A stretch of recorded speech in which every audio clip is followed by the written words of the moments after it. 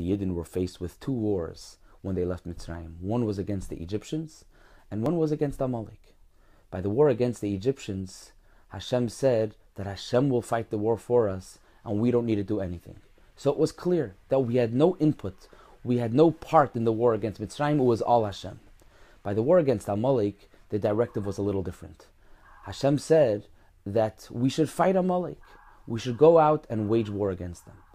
And because of that, it's possible for a person to think that we had a part in the war. The Yiddins waging war had a part in the victory.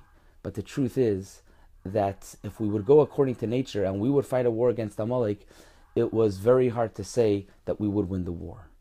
For the Amalekim chose soldiers who could not be defeated. They chose soldiers who had a very strong mazel that day.